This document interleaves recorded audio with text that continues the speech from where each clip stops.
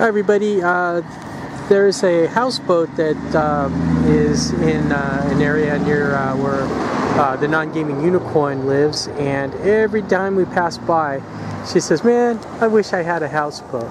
And then I'm going to, for Valentine's Day 2021, I'm going to make her a boathouse, and we'll see. Alright, I painted the boathouse, Printable Sce's boathouse, from one of their kickstarters. I don't remember which one. I've had the file for a while. Okay, it's a boat atop of a structure, so hence it's a boat house. And I printed this up on my Ender 3, and I'm embarrassed to say that the bottom part took the better part of 26 hours to print. That's because I set the quality to the super fine quality that I use for painting miniatures and figs, and it took forever.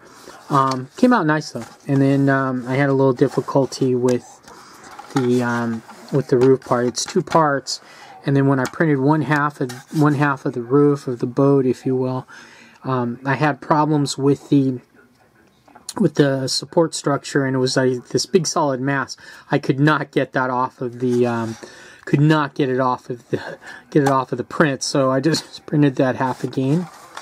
And there's also a little should be a little thing on the tip, for the nose of the boat or the prow to rest on the ground, but I didn't print it out.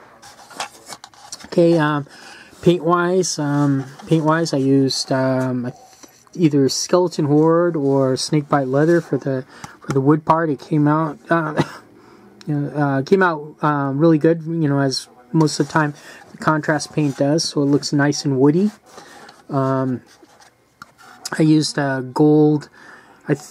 I don't remember which one, but I used a metallic gold from Citadel Paints, and on the metallic part on the chimbley, I used the same paint, lead belcher for the portal, the metal on the porthole, as well as the door on the front. There you go. And the door opens, and to hinge the door, I used a paper clip, not a piece of. I did not use a piece of unused filament. Use the paper clip is a little sturdier. Okay, I also use this snakebite leather color for all the wood on the bottom, the little support beams, the shutters, and the like. And I did a kind of a dry brush. I think I dry brushed all over with titanium gray, or I'm sorry, bleached titanium white. I used the the artist acrylic that's in a tube. And I I spray primed it a gray, and then a couple of the stones I marked with a different color gray, and then I used the bleached titanium white for as a dry brush over that. And yeah, I'm happy with the way this turned out. I might print up another one for my Zombicide, the Black Plague game. And there's a little ship's wheel on the side as decoration. Yeah, this is actually going to be a gift for the non-gaming unicorn. It's one of her Valentine's Day gifts. And if you want my opinion, Valentine's Day should be celebrated in a garage in Chicago.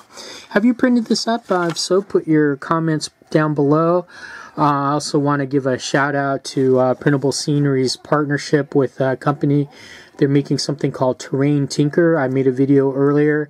It's a really cool app that you can print. You can print up printable scenery files. Put them on and see how they look before you print them, and you can maneuver them around. You can you can fiddle with them a little bit. You can put them next to each other. You can print them as separate tiles or one big giant massive bulldog tile. That's maybe 5 or 6 inches at least wide. And yeah, so check out that Kickstarter. I'll put a link below. Thanks for watching. Give me a hearty thumbs up if you like the vid. and happy Valentine's Day, and also Gung Hei Fat Choi, because Chinese New Year is coming up, and this Monday is President's Day, so it's all kinds of holidays in one weekend. That's why they gave us the day off. All right, so I'll put some more vids up. Thanks for watching. Bye now.